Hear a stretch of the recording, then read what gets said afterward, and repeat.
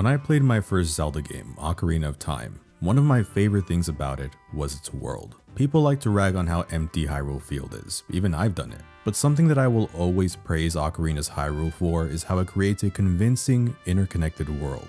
The kind where I could reach the Lost Woods by taking a secret tunnel in Goron City. The kind where I could wash up in Lake Hylia by falling into the river in Gerudo Valley. Each region has its own designated entrances and exits, and traveling between each area is interrupted by a short transition, but they all still feel like smaller pieces of a larger whole. When I played The Wind Waker, the Great Sea was one of my favorite things about that game. I loved exploring it because it felt like anything could happen at any given time. I could run into a big Octorok that spit out a great fairy when I defeated it, or I could randomly find a ghost ship before even finding the map that reveals its location. Moments like these made for an unforgettable adventure. I loved the feeling of charting this vast ocean and not always knowing what awaited me. People who grew up with the very first Zelda game have their own stories about their time exploring Hyrule. Friends would share their findings with one another, and the open-ended nature of the game made it so that no two people had the exact same experience. But aside from Wind Waker, the series never really came close to capturing that magic again. When A Link to the Past introduced the now all too familiar formula that Ocarina of Time, considered by many to be the best entry in the series, used as well, that formula became the standard for Zelda going forward. Some installments would shake things up a bit every now and then, but the basic structure of entering dungeons, acquiring a new item, and using said item to unlock more of the world and reach the next dungeon remained unchanged for decades. This resulted in Zelda games that still had large worlds to explore, but they weren't exactly open. There was now a script, a predetermined sequence of events that limited how much of the world could be explored at a given time. When Skyward Sword came out and turned out to be the most linear entry to date, going as far as sectioning off each major region of its world, making it impossible to seamlessly travel from one area to another, that was the final straw for a lot of people, and Zelda's very identity started to be questioned. Many felt that the series had lost sight of what made it so special. Zelda began as a game that gave you little to no direction, hoping that your own curiosity would motivate you to explore. But now, it was a series that was too afraid of letting go of your hand, and too afraid of letting you get lost. The formula was getting stale, and was gaining more detractors with each new Zelda game that was released. Something had to change, and the Zelda team knew it. Upon receiving all the feedback and criticism about Skyward Sword, they knew that one thing was certain. If they wanted to prevent the series from stagnating, they had to go back to the drawing board and start from square one. They had to rethink the conventions of Zelda. Doing so would mean inviting change, and not everyone is a fan of change. But sometimes, change is a necessary step for progress. A necessary step to craft a new beginning. And needless to say, it ended up paying off.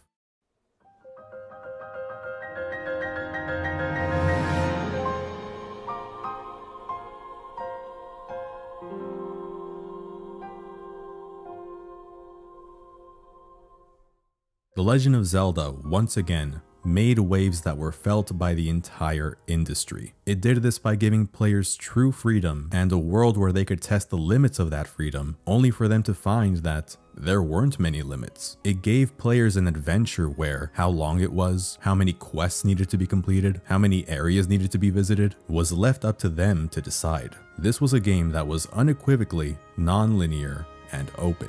This was Breath of the Wild. It is a game that I've loved since I first played it over 6 years ago. No game had ever immersed me as much as this one with its world alone. And my first time exploring this iteration of Hyrule was an experience no other game has yet to match. But Breath of the Wild is also the Zelda game I probably have the most conflicted feelings towards. I consider it a masterpiece for what it managed to achieve, but it isn't without its faults, and it does have many of them. And I'm not trying to be a hater, all you weirdos already leaving negative comments and dislikes on this video because you disagree with someone else's opinion. Grow the f up, by the way. I want to leave no stone unturned. I simply want to share my journey with this game, my anticipation for it, why I adore it in spite of its shortcomings and its departure from conventions I had grown to love, and what it has come to personally mean to me over the years, and what I feel it represents. So without further ado, this is it, the big one. This is The Legend of Zelda: Breath of the Wild.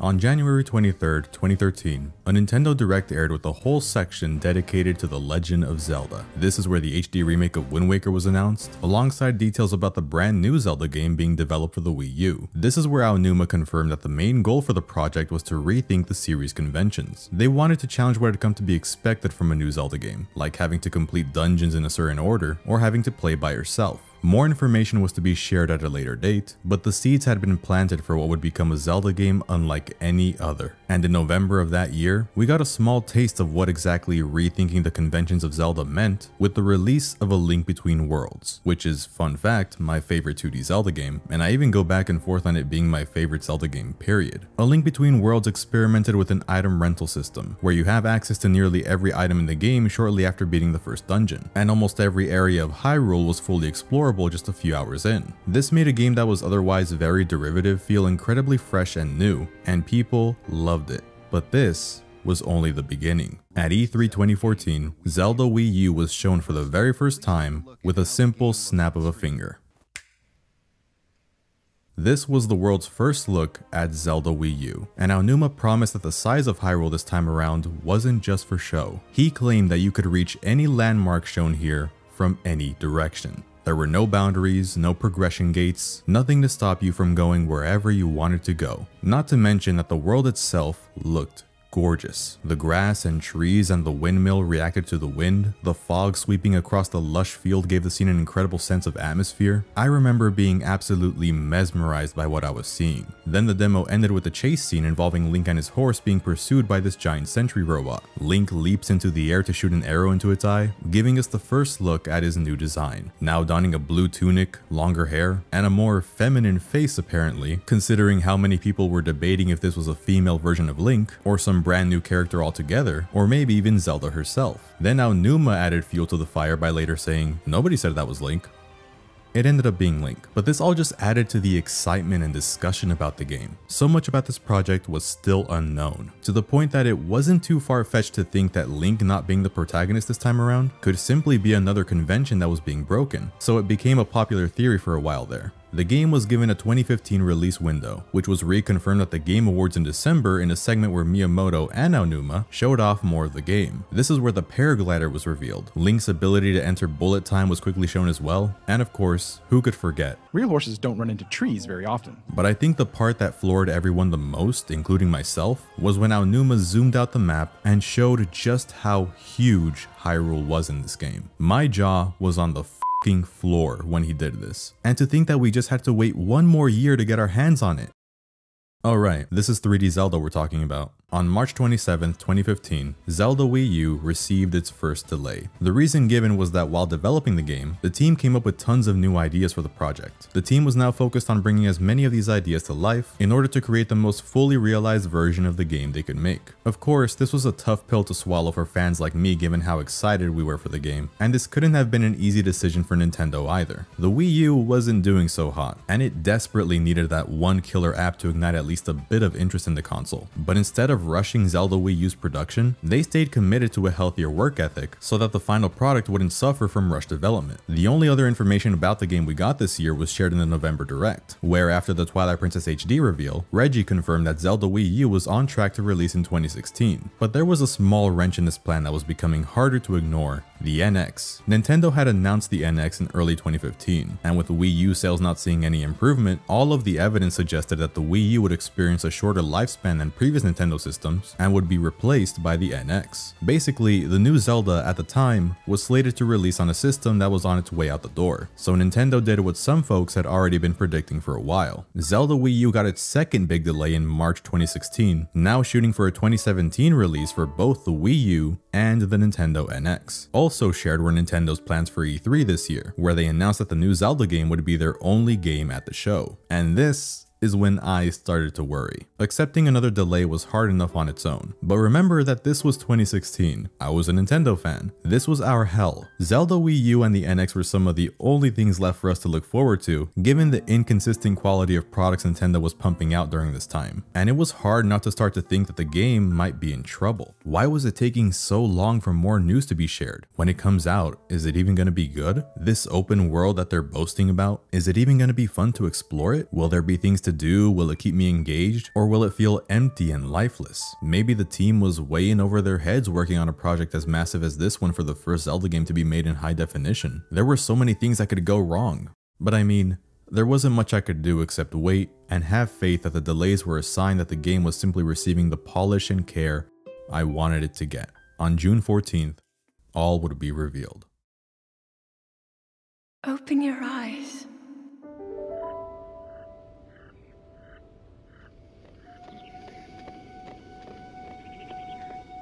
There's a certain trailer I'll get to later that's often lauded as one of the best video game trailers of all time. And it certainly is, but I believe that this one from E3 is, well, absolutely perfect at highlighting the game's main attraction. The first minute or so is just footage of the world itself. The vistas, the wildlife, the peaceful scenery, and when the music swells and Link jumps off of that cliff and glides, the focus remains fixed on the world. You can find and tame wild horses in this world. You can cook in this world. You can hunt in this world. You can find bosses in this world. You can burn this world. You can climb anything in this world.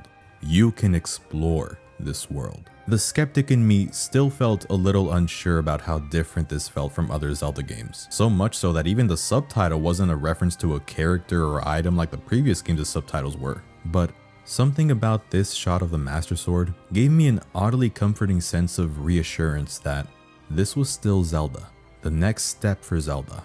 This was Breath of the Wild. Certainly a unique title compared to what we were used to, and it took a bit of time for it to really catch on. But nowadays, I couldn't think of a more fitting name. For the next couple of days, more information about Breath of the Wild was shared via the Treehouse livestreams. The version being played on stream as well as what attendees were able to play was the Wii U version of the game, with the NX version being saved for a later date. The demo was confined to an isolated plateau, with it being impossible to leave without the glider seen in the trailer. Nevertheless, it served as a perfect playpen to showcase Breath of the Wild's plethora of new gameplay mechanics, giving us a proper look at what all that development time had accomplished. This wasn't just any cookie-cutter open world. The range of interactivity and puzzle solving shown off here made Breath of the Wild seem like a different beast entirely. And even though the plateau was the only area shown off in great detail, we got snippets of what we could expect from the rest of the game and an idea of just how small the plateau was compared to the rest of Hyrule. While it seemed like they were revealing a lot about the game, little did we know just how much was still being kept under wraps. This all just made the wait for the game even more painful than it already was. People were desperate for new information. Even just a crumb of gameplay would have sufficed. Well, when the NX was unveiled in October, revealed to be the Nintendo Switch, crumbs were certainly what we got. Just a couple of seconds of Breath of the Wild running on Nintendo's next generation system in both docked and handheld mode. But the handheld mode footage looked pretty rough. People took note of the choppy frame rate and voiced their concerns about Breath of the Wild's performance on the Switch, given the system's handheld nature. For all we knew though, the performance would be ironed out by launch, though when exactly Breath of the Wild would launch remained a mystery. The trailer ended with a projected release month of March 2017 for the Switch, but it was still unclear whether Breath of the Wild would launch on the same day or a couple of months later. In December, the Game Awards gave us even more Breath of the Wild gameplay in the form of a short trailer and a Treehouse Let's Play video, showing areas beyond the plateau, as well as NPCs, stables, towns, a tease at Zelda's new design, and a slew of other details. But still, there was no release date, and the Treehouse demonstration again showed the game performing rather poorly in this dense forest area, this time on the Wii U version. Rocky frame rate aside, it was an exciting time, no doubt. Breath of the Wild was somehow attracting the attention of a more general audience. Both it and the Switch were, as a matter of fact. The two were a perfect match. They were both products from a more confident and bold Nintendo, a Nintendo that was willing to take risks to escape the hole they had been stuck in during the entire Wii U generation, a period where most of the public was unaware that the company even had a new console on the market. I mean, I had family members who, after all these years, were still calling my Wii U a Wii. So to see all this hype for a new Nintendo system from people who weren't even diehard Nintendo fans was a pretty surreal thing to witness. And now we've arrived at January 2017, where Nintendo held a presentation live from Tokyo all about the Nintendo Switch. As someone who had been closely following this company for years, this event was nothing but pure euphoria. Some parts about the presentation were questionable, like how the Switch would require a subscription to play online, but the hardware itself and the games that were revealed signified that Nintendo was entering a new, modern era. Splatoon 2. Whether that was a good or bad thing, I'll leave it up to you. The Switch was given a locked release date of March 3rd, 2017. But as the conference was coming to a close, one thing was still missing. And needless to say, they saved Breath of the Wild for last for a reason. Because the final trailer is what launched everyone's hype levels for the game into the fucking stratosphere. This trailer just bombarded us with new information every second. It was a far cry compared to how reserved previous trailers and gameplay videos were. Now they weren't holding anything back. New areas, new gameplay, new enemies, new characters, an assload of new story details, brief looks at the game's dungeons, and this music is so... just listen to it.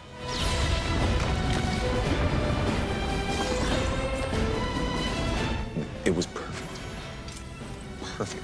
Everything, down to the last minute details. And finally, after all this time, we got our look at this game's version of Zelda, and... You ever wish you could erase your memory to experience something for the first time again? This trailer is something I wish I could experience for the first time again. It is incredible. Most worries I still had about Breath of the Wild were put at ease after I watched it. And the cherry on top, March 3rd, 2017. The planets had perfectly aligned. The most exciting Zelda game, no, the most exciting Nintendo game in years, was going to be the premier launch title for the most exciting Nintendo console in years, and it was only a couple of months away.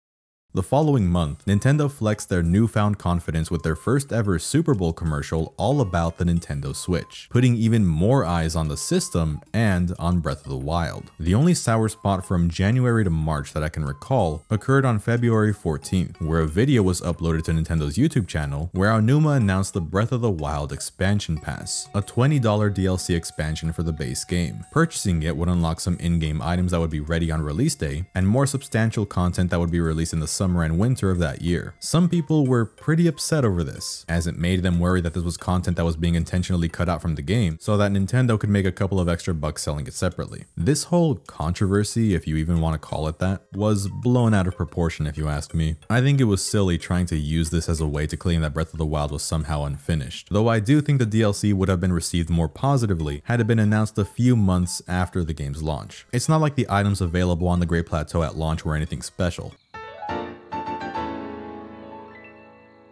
Never mind what I said, this is the best DLC of all time.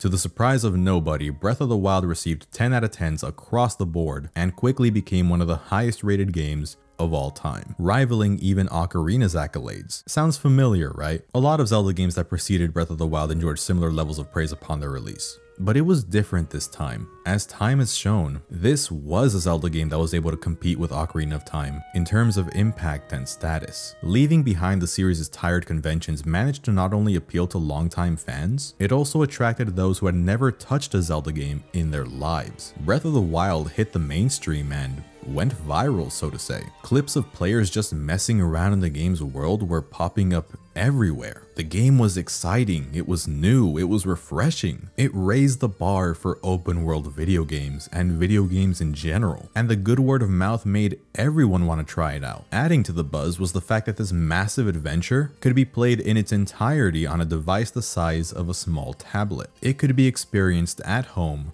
or on the go, for a few hours at a time before needing to recharge the Switch's piss poor battery. I had friends who mainly played on Xbox or PlayStation, not only asking me about the Switch, but about Breath of the Wild, and if I would recommend it to them because they saw the praise the game was getting online. Friends who were Nintendo fans but weren't familiar with Zelda would ask me if Breath of the Wild was a good starting point. A cousin of mine who lived in an entirely different state reached out to me to say that they bought a Switch just so that they could play Breath of the Wild after seeing me play the game when I visited that summer, and after seeing a bunch of content creators they followed playing it on YouTube. When has a Zelda game ever attained so much mass appeal that people were basing their entire YouTube channels on this one game? Let's plays, lore videos, challenge runs were everywhere. This is the type of thing that only happens with games like Minecraft, GTA, Pokemon, Call of Duty. You know, the heavy hitters, the games that sell millions of copies for breakfast even when they don't deserve it. Surely Breath of the Wild hasn't sold anywhere near this much. Holy shit. Talk about a phenomenon. In a little over a year, Breath of the Wild became the best-selling Zelda game of all time. And as of September 2023, the game has sold more than 31 million units. Not only that, it won Game of the Year at the Game Awards in 2017, a year that saw the release of games like Horizon Zero Dawn, Nier Automata, Persona 5, even Nintendo's own Super Mario Odyssey, and Breath of the Wild was widely regarded by most media outlets and gamers alike as 2017's best game. And yeah, I agreed. I got Breath of the Wild and the Switch the month they came out. It definitely would have been easier to get it on the Wii U considering the stock issues plaguing the Switch during this time, but I wasn't gonna pass up on my parents' offer to buy me one for getting good grades in school. The problem was that I just needed to find one. It took a couple of weeks, but I managed to snag a Switch off of Amazon, the gray Joy-Con variant because I used to be a boring bitch, and a copy of Breath of the Wild. This was probably the most excited I had ever been for a game in my entire life. Before FF7 Remake came along, everything I had seen throughout this grueling, agonizing 3-year wait completely blew me away. And yet, it wasn't until I was able to play the game for myself that these reviews started to make a lot more sense. For all intents and purposes, Breath of the Wild was a miracle. Everything about this game felt impossible, and at its core, it was still a Zelda game. You could break pots, ride a horse across a grassy field, visit towns and complete side quests, find secrets and other hidden treasures, collect heart containers. This was a Zelda adventure through and through. Only this time, the adventure was truly my own to shape, and I was engrossed by almost every second of it. The sacrifices that were made in the transition to open world were noticeable, and I will talk about them. But for now, I want to stay positive. And right out the gate, the game leaves a strong first impression. Open your eyes.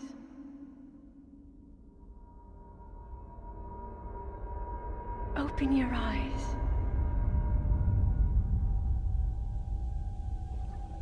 Wake up, Link.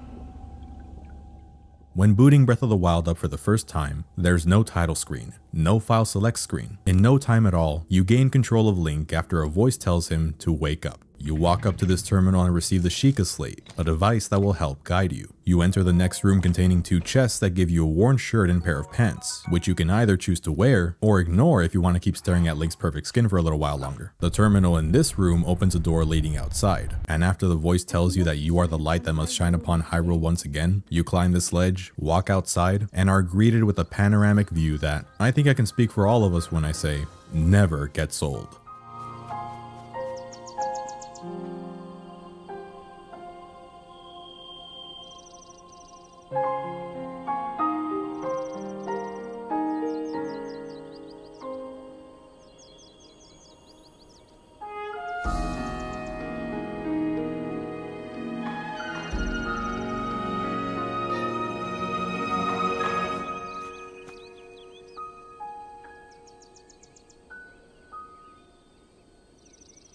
The time you spent in that cave will be the most scripted bit of gameplay you'll encounter during your whole adventure, because from here on out, freedom is the name of the game. You're pointed in the direction of an old man who has set up a campfire just down the hill. He'll fill you in on where you are, and will allude to the decayed state of the kingdom if you choose to talk to him. You can also steal his baked apple and torch to trigger some funny dialogue. But you don't have to do any of this. You can skip talking to the old man altogether and instead just collect tree branches, apples, bugs, find an axe, a rusty sword on a pedestal, explore a temple of time that's a little worse for wear, get into your first fight, and by now it may have dawned on you that nobody has told you what you need to do. And barring the quick item descriptions that pop up when you pick up a material or weapon, and the blips of text explaining a mechanic after you've initiated it for the first time, nobody is telling you how to do anything either. It's not until you hear the mysterious voice again while exploring the area that you're given an objective. Following the voice's instructions, Link finds another terminal to activate, causing a tower to rise from beneath his feet and triggering a chain reaction where multiple towers all across Hyrule begin to rise as well. You can even see some of them from where you're standing, some that seem to be located miles away. Despite how large the distance between you and these towers appears though, it's safe to assume that you can reach them as well. And this was the moment when the true size of Hyrule really started to sink in for me. It was one thing seeing someone else zoom out on the map. It was another thing entirely to witness the size of this world for myself.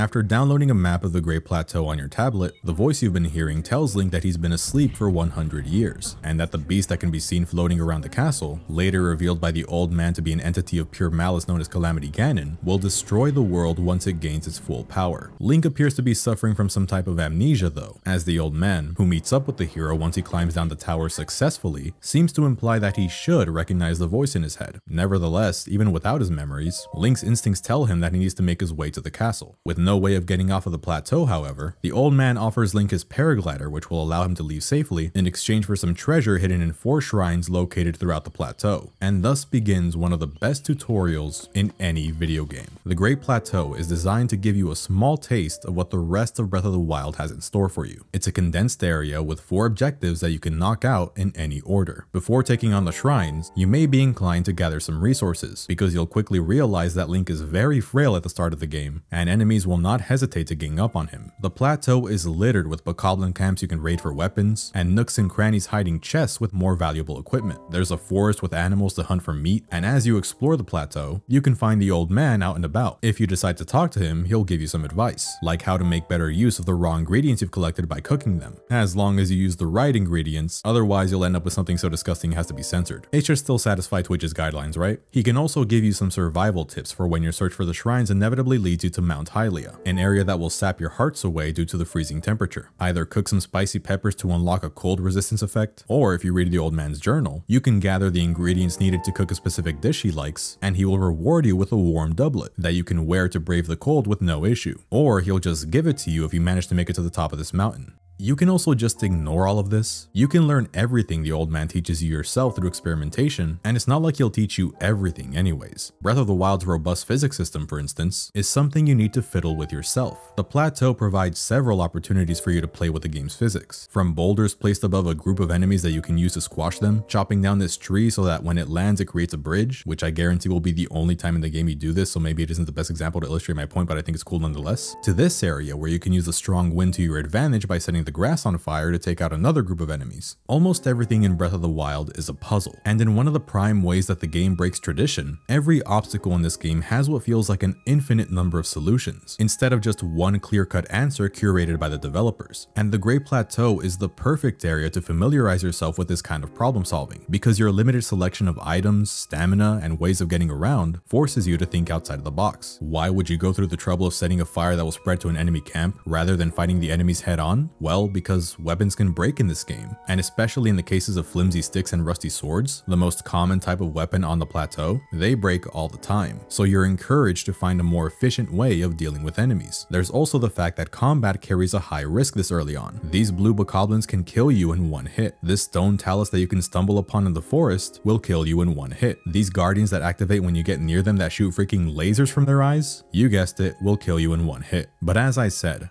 almost everything in this game can be approached in more ways than one. Even the seemingly invincible guardians can be dealt with this early on, with a properly timed parry to deflect their lasers back at them. And this level of freedom also applies to what I'd argue is the biggest thing that separates Breath of the Wild from other open world games: how you explore the world. Because the trailers didn't lie. You can climb anything with only a small handful of exceptions. Your stamina is the only thing that limits how much of a particular structure you can climb, and it turns the act of climbing into a puzzle in and of itself. If you choose to climb this cliff to reach the Stasis Shrine, for example, you'll learn how to use the rugged nature of the cliffside to find rest spots to recover stamina. The more things you climb, the more you'll notice that even the smallest of imperfections, the tiniest of slopes, can be exploited to get the most out of your stamina. So you come to think of the stamina wheel not as a fixed limit dictating how much you can climb, but rather something that represents the absolute minimum distance you can clear. With proper skill and ingenuity, you'll be amazed by how high you can go, and it's a skill you'll utilize all the way up to Hyrule Castle. To this day, I still think that climbing is the bravest mechanic they could have included. That shows the developers' pride in how meticulously they crafted this world. The ability to climb anything delivers on the promise made when Breath of the Wild was first revealed. This is a world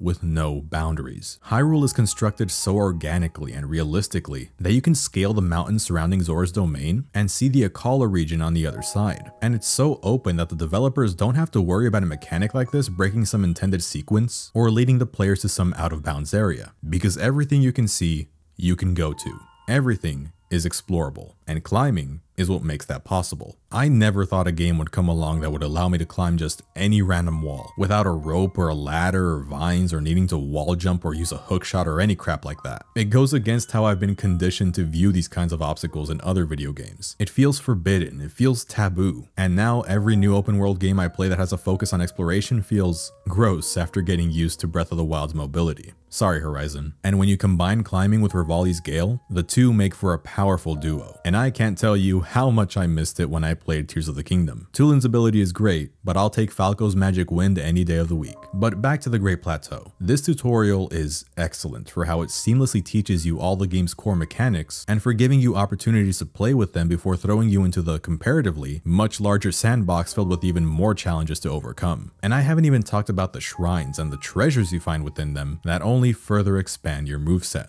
At the start of each Great Plateau shrine, a new rune is added to your Sheikah slate. These 4 runes function as your permanent items for the rest of the game. Magnesis, which allows you to move any metal object, bombs that can be detonated remotely, stasis, which freezes objects in place, and cryonis, which creates pillars of ice from any body of water. Like most things in Breath of the Wild, however, the potential of these runes goes beyond my short descriptions. With Magnesis, you can swing objects wildly to attack even the most resilient enemies, and in some cases, this proves to be more effective than the weapons you have on hand. Bombs can be used for cutting down trees or launching Link high in the air, one of the many crazy tricks that speedrunners use all the time. Objects frozen with stasis can be struck to build their potential energy so that, when they're unfrozen, they get launched at potentially blazing speeds, which can have multiple uses in combat, puzzle solving, and even traversal. And cryonis can be used on literally any body of water, even vertical streams of water like waterfalls. If you need some cover in the middle of an intense battle, cryonis can be your best friend. And if you need something lifted off the ground and there happens to be some water underneath it, you guessed it, cryonis is useful here too. Admittedly, this is the most situational rune of the bunch, but compared to how situational some past Zelda items were, cryonis definitely has more uses. All of these are great in their own ways. And once you complete the last shrine on the plateau, you essentially have everything you need to explore all of Hyrule. Everything except the paraglider. The old man tells you to meet him at the Temple of Time, and when you reach the temple, the goddess statue you may have seen if you came here earlier will now be glowing. The spirit orbs you got from completing the shrines can now be traded for an upgrade to your health or stamina at any goddess statue. I typically prioritize stamina, but even this is something Breath of the Wild gives you the power to choose. Once you meet with the old man, he removes his disguise and reveals himself as the spirit of King Rhoam, the last king of Hyrule before the kingdom fell to the wrath of Calamity Ganon 100 years ago. The king brings Link up to speed. Ancient powerful machines, the divine beasts and guardians, the latter of which we've already had the delightful pleasure of meeting, were uncovered during an excavation mission as Hyrule prepared for the calamity. They were programmed to be used against Ganon, with 4 champions chosen to pilot the 4 divine beasts. Link was the 5th champion who served as the princess's appointed knight as the wielder of the Blade of Evil's Bane. But when Calamity Ganon awakened, he pulled out the reverse Uno card, using his power to corrupt the guardians and the divine beasts to obey his will. The kingdom of Hyrule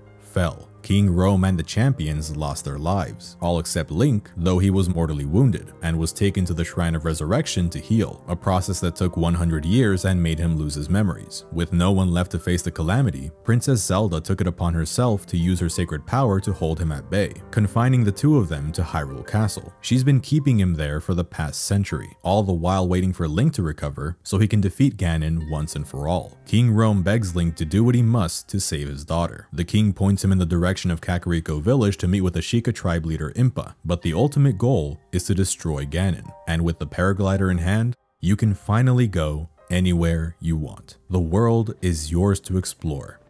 Now go.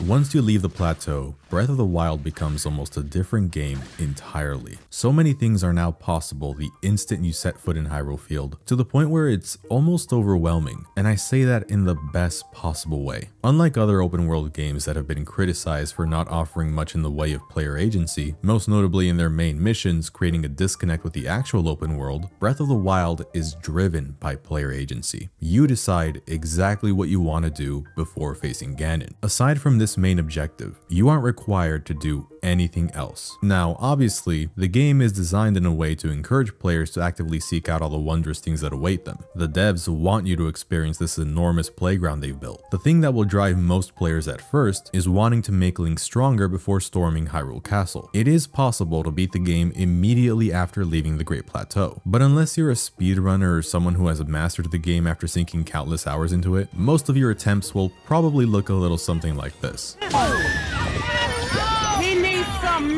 There are many ways to prepare yourself for the final showdown. The most obvious is completing shrines, which are everywhere, to exchange spirit orbs for health and stamina upgrades. Shrines can either be found in plain sight or by solving a particular environmental puzzle in the world itself. Shrine quests can be accepted to provide you with hints on how to uncover these buried shrines or how to find the ones that are tucked away and more sneakily hidden. But shrine quests in a lot of instances can often be completed before you accept them. This young lad in Rito Village tells you to make your way to a lone cedar tree in the Hebra Mountains and look to the northwest to spot a giant bird in the snow, revealing the location of a hidden shrine. Though it may be more difficult to find without this hint, it's certainly possible. I remember finding this shrine out of pure luck on my first playthrough. Now, as for shrine quests that unearth a shrine, you're much less likely to accidentally discover these. Many of them are tied to riddles, and the aha moment when I figure out what I need to do elicits that oh so sweet and familiar feeling of satisfaction that comes with puzzle solving in Zelda games. These are undoubtedly my favorite types of shrine quests, with the ones you receive from Cass, the fan favorite Rito musician, being the best of the bunch. I'm so glad he was given more attention in the Champion's Ballad DLC. I'd say that the shrine quests tied to trials and minigames though are my second favorite type. They can range from a humorous endurance contest between Link and a couple of Gorons to self-contained mini dungeon like areas, like the 3 labyrinths that reward you with the Barbarian armor set, and the most famous of these, Eventide Island, where you're stripped of all of your items, forcing you to use the resources on the island to survive as you return these 3 orbs to their pedestals. There are 136 shrines in the game if you count the extra 16 added with the DLC.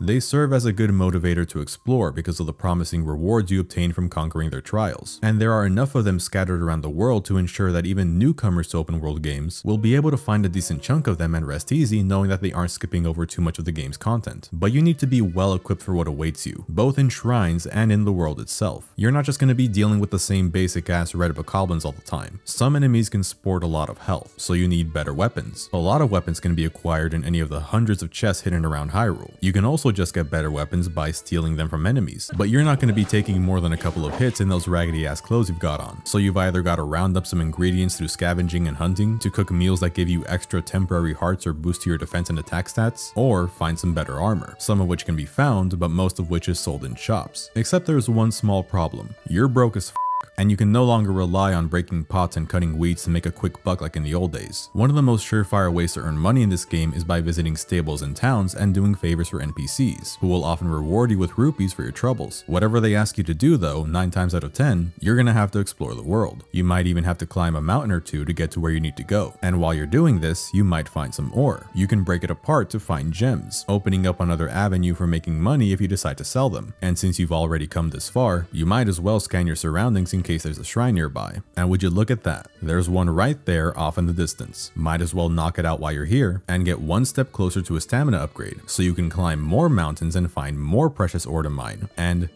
is that a fucking Cyclops? I mean, you have some decent weapons that you got from taking out an enemy camp on the way here, as well as the ones you found in that shrine you just completed. Maybe you should try killing him. He may drop some materials that fetch a high price. Oh, better yet, he dropped weapons that are even more powerful than the ones you currently have. And what was my point again? Right, there's a lot of things you can do to make Link stronger. There's no clear-cut method of accomplishing this goal and no clear-cut angle to approach it from. It's all up to you. You can always stick to the main quest if you do prefer to have that extra bit of guidance. It's perfect for players who may feel overwhelmed by how much freedom they're given. The best part about the main quest is that once you feel comfortable enough to break away from it and venture out into the world on your own, there's nothing stopping you from being able to do that. There's nothing that locks you into a specific path until the game decides to let you go. If you think about it, Breath of the Wild's tutorial continues way beyond the Great Plateau. If you make a beeline toward Kakariko Village per King Rome's instructions, you'll find a shrine that puts your newly acquired paraglider to the test, run into an NPC who will tell you about the decayed guardians and the active ones that chase down anyone who tries to get close to the castle, climb your first Sheikah Tower to fill in more of your map, complete another shrine located between the dueling peaks where you can find the first piece of the climbing gear armor set, stumble upon the first stable where NPCs will tell you how to catch and register your first horse, meet Hestu who will tell you about Korok seeds if you haven't managed to find any yet, and in In Kakariko Village, the combat shrine here teaches you about the flurry rush and parry. There's a nearby Great Fairy Fountain that you'll no doubt run into, where you'll learn that you can upgrade your armor with the materials you collected, giving you yet another reason to explore. The quest you get from Impa leads you to Hateno Village, where you'll be able to give your Sheikah Slate more functionality. And this clever, brilliantly disguised tutorial just keeps going. It doesn't truly end, I'd say, until you conquer Vah-Ruta. Zora's Domain is the first region most new players will head toward because it's the closest one to Kakariko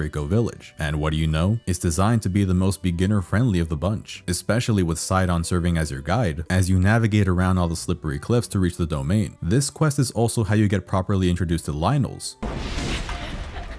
And this is where many new players will be put in their place. You can also just, not do any of this. If something else catches your eye, like maybe that giant bird in the sky, or whatever man-made horror has made Death Mountain its home, you can make either of them your primary goal, even if no one has told you to go there. There is stuff to do everywhere in Breath of the Wild's world. It is near impossible to stay focused on just one thing. And so, going back to the scenario I painted earlier, completing an NPC quest to earn money to buy some armor can suddenly turn into a 2-hour tangential little adventure where you find some ore on the side of a mountain, take out a shrine or two, face a mini-boss in the overworld, maybe find a couple of Koroks here and there who will give you gold Hershey Kisses that you may or may not know what to do with yet because you may or may not have ignored the recommended route and may or may not have run into Hestu, and who knows what else will catch your eye before you ultimately realize that you haven't even completed the quest objective yet. The entire reason you set out on this escapade in the first place. This is the average Breath of the Wild experience, and it never feels like you're wasting your time, because spending even just a short amount of time exploring the world, whether you decide to continue the story or go on a detour, you are always making progress. And even on the off chance that a detour doesn't yield anything that can be quantified, like more rupees or another spirit orb or another restless cricket to violently stuff into your pouch, basically anything that makes a number go up, with how beautiful and detailed Hyrule is in this game, exploration will always bear something of value. Often, it can be something as simple as a gorgeous view. As if there already wasn't enough to do, the expansion pass adds even more content. Both DLC packs add new chests in the world, containing items and iconic armor from the series' history. And I like how the search for these items serves as a test of your knowledge of the world. You're only given vague hints concerning the whereabouts of each item, through Tracy's rumor mill and Misko the Bandit's journals. But it is so worth going out of your way to obtain these. The Phantom Armor set is my favorite by far in terms of looks, and it boosts your attack power as an added bonus. All of these look great though. All of them. There was even a tie-in with Xenoblade 2 where they added Rex's Salvager suit, since Monolith Soft aided in Breath of the Wild's development. Now if only they used the DLC as an opportunity to add in the Amiibo exclusive costumes. I was always bummed that I couldn't get these because I missed out on these Amiibo when they were released for the first time. Nintendo reprinted them recently and now I have them all, aside from 8-Bit Link, and I don't have any of the Breath of the Wild ones either. What's neat is that by scanning either Twilight Princess Link or the Smash Bros series Link, you can unlock Epona. I like to think that you just pluck her from some alternate timeline when you do this. The second DLC pack is definitely the more interesting of the two, with the added story content that fleshes out some of the champions more. And in terms of gameplay, the Great Plateau keeps proving itself as one of Breath of the Wild's greatest strengths with the one-hit obliterator challenge. It's super nerve-wracking trying to avoid getting hit when you can get one-shotted by anything. I was hoping that this would become a permanent weapon, but alas, it wasn't meant to be. Instead, once you finish the DLC, Link gets a goddamn motorcycle. This thing teeters on the edge of, what the f is this doing in a Zelda game? But honestly, I couldn't care less. It's a bizarre but awesome reward that gave me an excuse to spend just a bit more time in this breathtaking world. It can't be overstated just how much of the fun that comes from exploring is enhanced by the serenic presentation and soundtrack. This is my favorite art style in the series. It's a perfect mixture of every Zelda art style that has preceded it, and the end result is nothing short of amazing. Despite running on a toaster that can often have a hard time keeping a steady frame rate when a scene gets too busy with particle effects, foliage, and other taxing graphical assets, Breath of the Wild's timeless art direction means that it looks just as beautiful as it did when it came out 6 years ago, and it will continue to hold up for years to come. The cell shading, the warm colors, the superb lighting. I mean, just look at how the light from the sun and moon bounces off of the grass, the water, the sand. The kingdom may not be in the healthiest state, but nature prevails in this world, and its beauty creates an atmosphere that evokes such comforting and meditative vibes. And I know that some of you will groan at me even mentioning this, but if you have a legal copy of the game and a way to legally dump it onto your computer, might I recommend trying it out on an emulator? I think that doing this really highlights how strong the art style is. You can make the game look sharper and run smoother, but the art style still does most of the heavy lifting. Even the Wii U runs the game pretty well, in spite of some technical hiccups like in towns, and it's a shame that the gamepad features from early builds of Breath of the Wild are missing in the final release. Speaking of towns, they each have their own personality and charm to them to a degree that hasn't been seen before. The construction of these towns is fitting for the culture and lifestyle of each race, and the character designs have never been so varied, with the exception of Hylians, who sadly are probably the most generic they've ever looked. Apparently their faces were designed in a character creator similar to the Mii maker, but whatever. Zoras are designed after different species of fish like sharks and stingrays. Rito actually look like bird people now instead of humans with beaks and wings. Gorons have more unique features and have the absolute funniest facial expressions. Gerudo women are tall and buff, reflective of their status as warriors. The Sheikah display a very strong Eastern influence, as does Kakariko Village itself. Hyrule has never felt so real. The architecture of these towns, the world building, and the history here adds this sense of authenticity to the kingdom that does wonders for my immersion. And the minimalistic soundtrack takes this immersion to even greater heights. I wasn't always a fan of Breath of the Wild's subdued OST. There's a greater emphasis on more gentle, ambient pieces of music here. Many times there is no music, with the exception of the piano that'll chime in every now and then, but I have come to really dig this game's musical direction. Breath of the Wild's world is in ruins, and the music conveys that it is slowly healing itself. The soundtrack also adds to the feeling of solitude as you explore. You don't have a companion in this game, unless you count Wolf Link, who you can summon with the amiibo, but I don't. I know I've expressed my indifference towards a few of Link's previous companions, but not having anyone by my side this time, and not hearing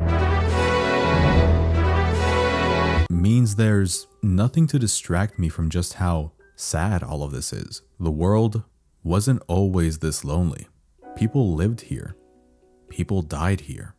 I remember how my heart sank when I came across the ruins of Lon Lon Ranch for the first time. I knew it wasn't the same exact ranch from Ocarina of Time, but that didn't stop the memories from flooding in, making this sight all the more upsetting. The game does also have its share of more traditional sounding tracks as well. I love each of the town themes, especially Rito Village's take on Dragon Roost Island from Wind Waker.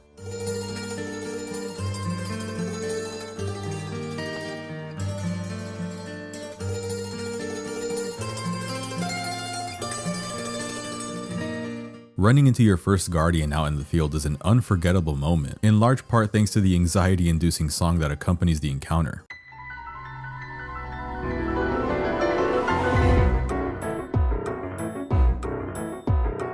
Riding your horse at night plays this soothing version of the main Zelda theme.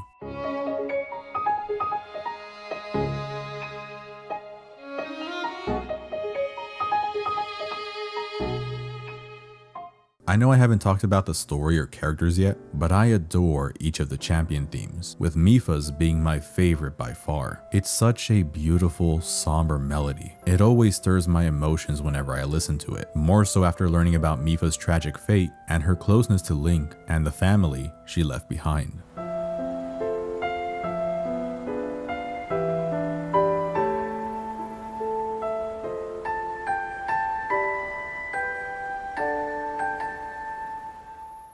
Hyrule Castle is probably my favorite track overall. It's a fittingly epic song for the final dungeon, or more like the only dungeon, and I really like how the instrumentation changes depending on whether you're inside or outside of the castle.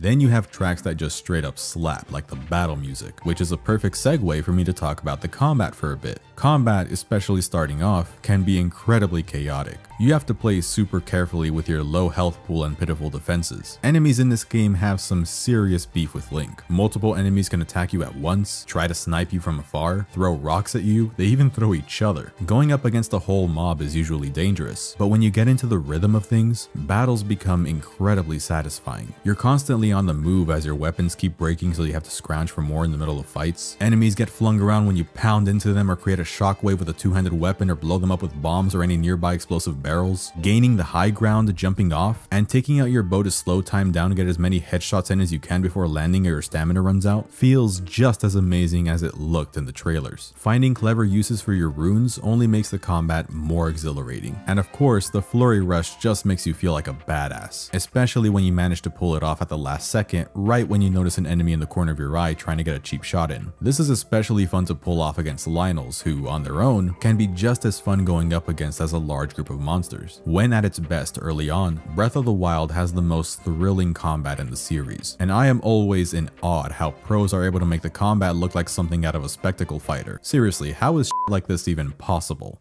I think most Breath of the Wild players reach a point where they start exploring simply for the sake of it, in hopes of finding something unexpected, something magnificent, or just anything that will leave a lasting impact. I remember when I hit that point. When running around the Faerun and Elden regions, chances are you'll lay eyes on the dragons Ferosh and Dinraal without any warning. The first time I found one of them, I was in awe, both at the dragons themselves and how I hadn't heard any mention of them. And since the dragon just showed up without any provocation, without having to start a specific quest to make it spawn or anything like that, it made it all the more surprising. And what ended up happening is that my curiosity motivated me to seek out the other dragons. But no matter where I went or what time of day it was in the Nehru, I couldn't find the third one. So I figured maybe this one is an exception, and it only appears after making enough progress in the story or something. So I forgot about it for a bit. And while I was hunting for shrines on Mount Lanayru one day, I made my way to the peak and I found the dragon. It wasn't flying around like the other two because it was corrupted by malice. So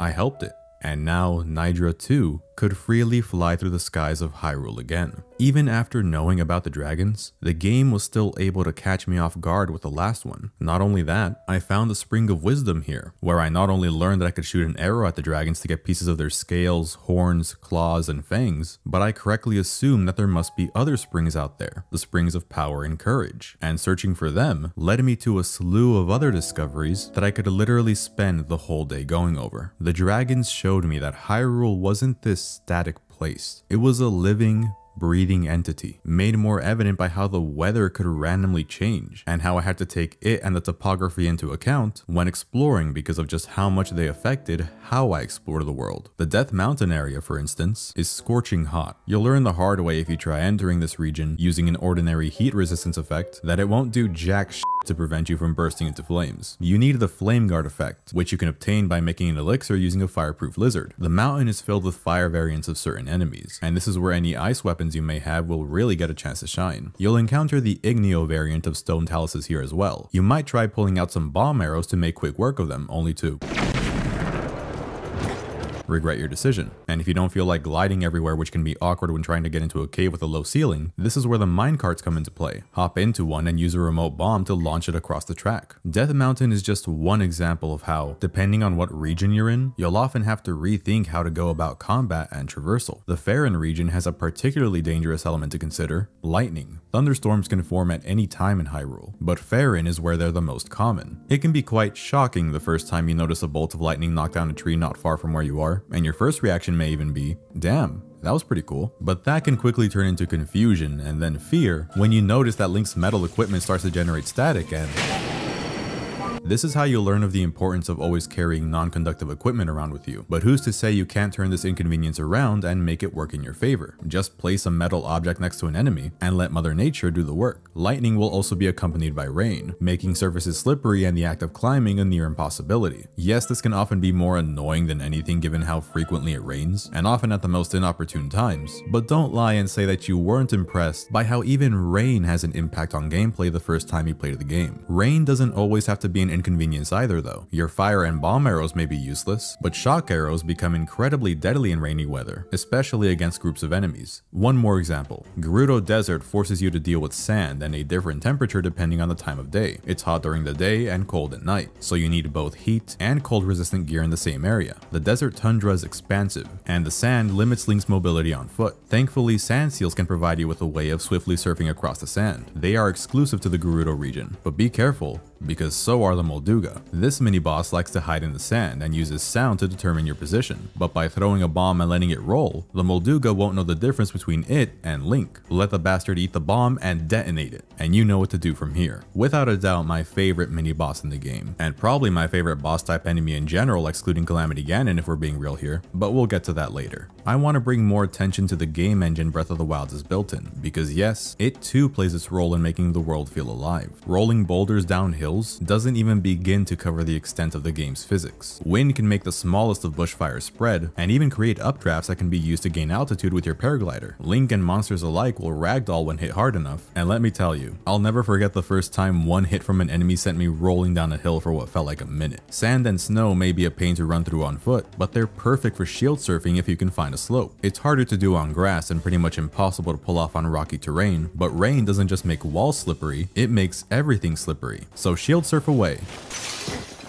Stasis is arguably the most fun rune to use, as it is inherently tied to the physics engine. Too many times have I thought I've seen every possible use of this ability, only to be proven wrong on every occasion. It's truly an enigma how this doesn't make the game bug out or crash. It just goes to show how fine-tuned and polished Breath of the Wild is. Getting the physics to work this smoothly was no easy feat. All of this is to say that I really want Nintendo to release that 8-bit Breath of the Wild prototype to the public. Make it happen, you cowards! One of my fondest memories of learning just how dynamic the world is was when I was exploring the Hebra region. I was melting these chunks of ice with fire arrows to see if they were hiding anything, and at one point I stepped away for a bit and came back only to realize that the ice was melting on its own. I thought that this was some kind of bug, as the ice would melt more the closer I got to it. When I put 2 and 2 together and found out that the heat from the flame blade on my back was the thing causing the ice to melt, I smiled like a freaking dope. It is amazing that something like this was thought of and implemented, and there are dozens of other small details like this that each gave me a similar feeling of elation when I discovered them, like using shade to stay cool in the desert, striking flint with a metal weapon to set up a campfire, being able to feed the adorable dogs, using elemental arrows on choo-choo jellies to change their elemental properties, which you can then use at the Hiteno dye shop to dye your clothes. I didn't even know about this shop for the longest time. I somehow completely skipped it during my first playthrough. Like it wasn't that long ago that I discovered that cooking during a blood moon will enhance any dish you make. I also didn't know about how the game accounts for nearly every way you can sequence break, like having Zelda give you a brief explanation of a divine beast when entering a particular region if you never went to see Impa, or playing an alternate cutscene if you managed to avoid Sidon on your way to Zora's domain. Every facet of this game is overflowing with detail. I want to touch on another series convention that Breath of the Wild breaks, needing to play the game by yourself. Now, for the longest time, I dismissed the mention of this in the January 2013 Direct as just a hypothetical what-if scenario, and that it wasn't literal confirmation that Breath of the Wild would feature multiplayer or something. And what do you know, there is no multiplayer. But let's think back to Zelda 1 for a second. It's a single-player game that kids found a way to play cooperatively with friends by sharing their discoveries with one another, because finding all of the game's secrets was too big of a task for one person alone. In the age of the internet, Breath of the Wild was able to bring back this unique kind of cooperative play. Instead of exchanging information at the park or at school, it was now happening over the internet. Dark Souls is the example a lot of people may think of as I talk about this, a series that can be played alone, but is enhanced when played with an online connection, knowing that the messages you can find are from other players, so it never really feels like you're alone on your adventure, knowing that others are riding along with you. I think these kinds of games are just better if you play them with somebody at your side. This story I'm about to share happened when I was playing Tears of the Kingdom, but I'll share it anyway as I feel it can also apply to Breath of the Wild. A friend was with me when I was tackling the regional phenomena and side quests in Zora's domain. A lot of the quests in this region forced us to solve riddles to figure out what we needed to do. One of my favorites was Secret Treasure Under the Great Fish. I don't know why it took us so long to realize that the Great Fish referred to the giant-ass fish statue in the domain, and that this was the bridge the riddle was talking about. We were too preoccupied focusing solely on the waterfall part of the riddle that we were checking damn near every set of waterfalls except for the ones that we needed to go to. But it wasn't the quest itself, or the cave we found after figuring out the correct area to search in, that made this all so memorable. What I treasure the most was the experience of piecing it all together with somebody else. With my friend. Preparing this video has been a daunting task, not just because Breath of the Wild is a game I love dearly and I wanted to do it justice, but because I had to come to terms with the fact that I can't cover everything about it. I try to be as in-depth as I can with the games I talk about, but Breath of the Wild is simply too gargantuan for me to talk about all the little things it has to offer. There's so much I still want to gush about, like how you can see shooting stars and collect the fragment left behind if you run to where it landed, or how Akala is my favorite region for the fall colors and maple trees, or how excellent the build up to the Master Sword is. Characters who recognize Link as the legendary hero will ask him about the sword, which compels you to go out and search for it. Your search will eventually bring you to the Lost Woods, where you have to navigate the thick fog and go in the right direction in a callback to A Link to the Past, or I guess Zelda 1 if you want to be really technical. And then you make it to the end and see the sword waiting for you, and you even reunite with the Great Deku Tree. How's it going, old friend? Sorry about lighting your insides on fire last time. When you try to pull it out without enough hearts, the Deku Tree will stop you before you kill yourself. But you can try again and he won't stop you the second time, resulting in one of the funniest game overs in a game with endless potential for funny game overs. But I can't stress enough just how amazing it felt finding the Master Sword for the first time just by using my knowledge of the past games. It's one of the many ways Breath of the Wild honors the legacy of the series and how it still retains the spirit of Zelda. I can go on and on, so I'll just end this section off with this.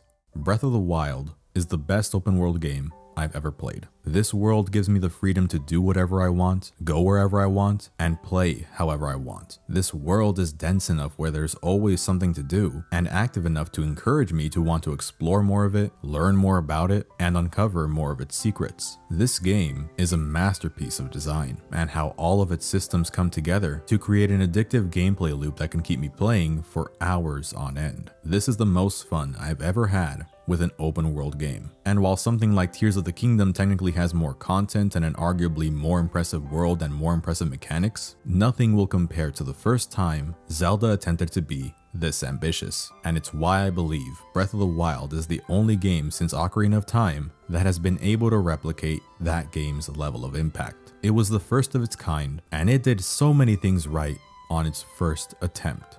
However, it is a first attempt. And as much as I'd like to continue singing the game's praises, I do also want to talk about the areas where I feel Breath of the Wild falls flat. In some cases so hard that it makes me yearn for the way things used to be.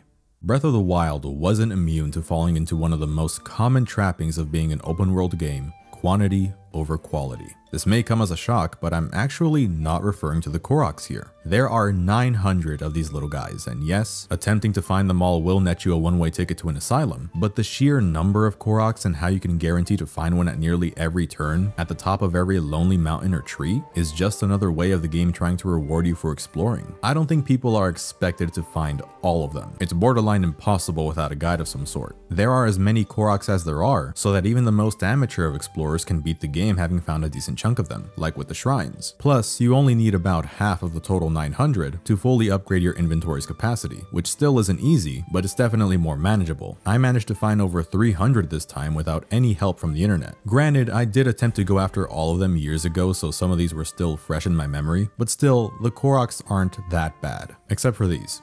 These can eat a dick. Where I think Breath of the Wild stretches itself too thin is with its side quests and the shrines. Let's start with the side quests. There are some good ones here, some that manage to get a laugh out of me, like the shrine quest with a lady who will kill you if you step on her flowers enough times, and some involve playing fun minigames or solving interesting puzzles. There's even a few great ones, but there are simply too many nothing side quests. You know the ones. The side quests that serve no real interesting purpose other than being generic open world filler content so that they can say that the game has nearly 100 side quests, but in reality, only a handful of them were crafted with real care and intent. I consider a large chunk of the side quests to be busy work. The standard collect X amount of a certain item fare. They're a lot like those generic monster hunts and item requests from Xenoblade 1. That game is bloated with these kinds of quests as well, but the difference is that in Xenoblade, it's much more likely that you'll be able to complete a bunch of these by just playing the game normally so long as you accepted them. Practically takes no effort in a lot of cases, and you get experience points, gold, gems, weapons, and armor for next to no trouble. In Breath of the Wild, these generic quests can be kind of out of the way, and some I just find to be a pain in the ass. Any quest that makes me collect a certain number of insects automatically gets put at the bottom of my priority list, because I'm an impatient person and I hate having to slow down to search for bugs that I end up scaring away most of the time anyways. I do find myself eventually completing completing some of these side quests accidentally like in Xenoblade, but you know what else I like more about Xenoblade? You automatically collect the rewards when you complete the task. In Breath of the Wild, I not only have to return to the quest giver and skip to some generic dialogue, sometimes my reward ends up being a fucking carrot. This game needed way fewer of these side quests and more along the lines of the shady customer side quest, or the 8th heroine side quest, or of course, the Terrytown side quest. Side quests that net me awesome rewards, teach me about an interesting landmark in the world, and or involve characters I care about. The Terrytown quest is a fan favorite, not just because it's also related to the quest where you buy your own house and get to decorate it with weapon mounts and flowers to scratch the itch of those who play Breath of the Wild like it's a life simulation game, but because Hudson is such a wholesome dude and you want to help bring his vision to life.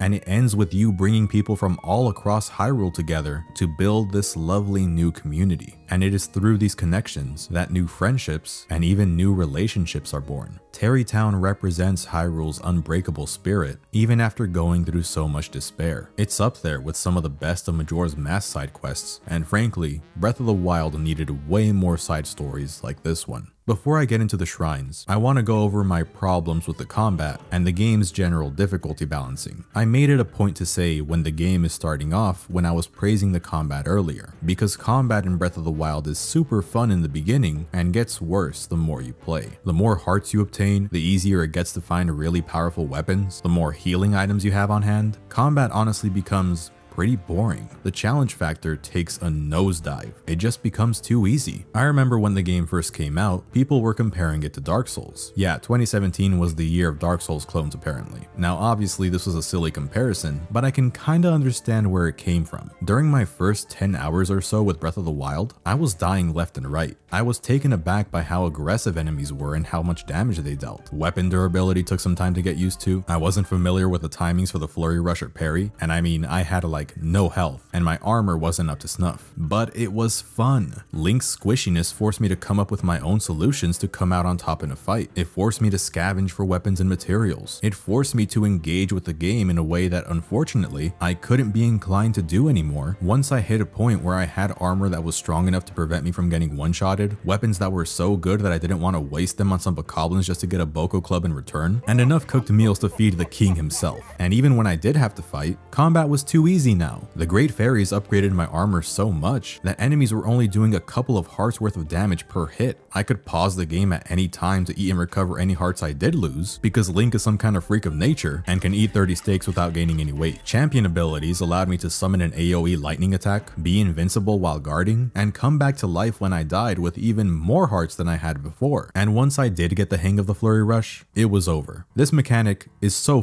fucking broken, because you don't even have to be in any real danger in order to activate it. For a mechanic that should be risk versus reward, there is very little risk, and it essentially makes the parry obsolete in most encounters. I will commend how the game will fill the world with stronger variants of enemies the more progress you make. I think it's tied to how many main quests and shrines you've completed. It's a good way of ensuring that the difficulty of areas scales along with you, so that some places aren't always filled with low-level enemies. It's a clever workaround for a game as open-ended and non-linear as this one. I'd also be lying if I said that combat stops being fun outright. After all, I always have the option to make my own fun with runes and the game's wacky physics, and there is joy to be had being an overpowered short king and going overkill on even the most basic enemies. Lynels are always a treat to fight, and Calamity Ganon is my favorite boss in the game, even if I ignore the stupid decision to have his HP if you freed all the divine beasts. There's just less and less of a reason to fight the more hours you put into the game. When I start going out of my way to avoid enemies because combat isn't fun enough anymore to take part in, that's a problem. Sure, they drop materials that are often needed to upgrade armor, but like I said earlier, I almost regret upgrading my armor so much because the game becomes too much of a cakewalk. With a high enough defense stat, even silver monsters won't pose much of a threat anymore, because I know somebody will bring it up. Yes, the DLC includes a harder difficulty called Master Mode, but I don't think it solves the balancing issues, namely because now, the game is just cheap. All enemies in the world have been bumped up a tier, so on the Great Plateau, those red bokoblins have all been replaced with blue ones. Yet the area's selection of weapons has not been tweaked to accommodate the increased health bars you'll be having to deal with, so it can take multiple tree branches and Boko clubs to defeat one bokoblin, turning weapon durability into something I am really not a fan of anymore. Enemy health will also replenish if you don't keep attacking, so dealing with groups becomes even more of a chore. Also, there's a Lynel in the tutorial area now.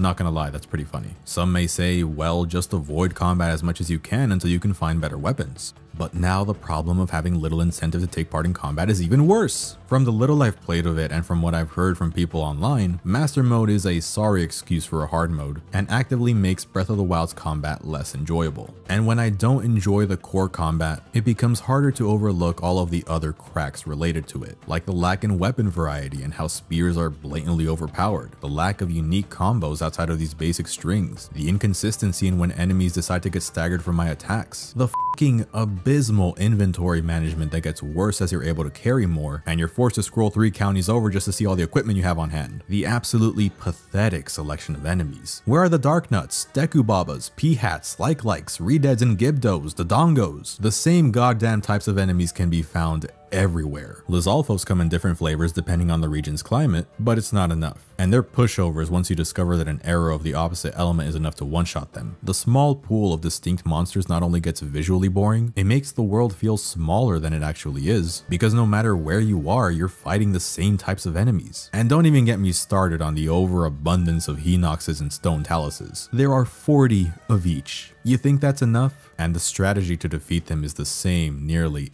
every time. Molduga is my favorite mini-boss, not just because it's the most interesting to fight, but because there's only 4 in the world and they're only found in the desert. There should have been more region-exclusive mini-bosses like this, and this would have given players something else to look forward to when entering a new area. Before I move on, I do want to clear something up because I've only alluded to it up until now. Yes, I kinda like weapon durability. I didn't for a long time, but I've come to accept that this game wouldn't be half as fun without it. It is integral to Breath of the Wild's identity. I don't love the mechanic completely, and I'm not particularly fond of the Master Sword and the Hylian Shield being able to break as well, but I understand you can't have unbreakable equipment in a game with a durability system, not without some caveats. Weapon durability is also why I feel the combat gets worse as the game goes on though. I love having to scramble for new weapons mid-fight, but it doesn't happen as often with late game weapons due to their higher durability. And again, the weapons I have are already crazy powerful, so why engage in fights when I'll likely just get something worse out of it? Eventide Island is so cool because it reminds me of those early hours, when combat was primarily about survival and using your smarts to gain the upper hand. It's why I like the shrines in Tears of the Kingdom that have this same gimmick. Breath of the Wild should have had these, instead of over 20 damn tests of strength.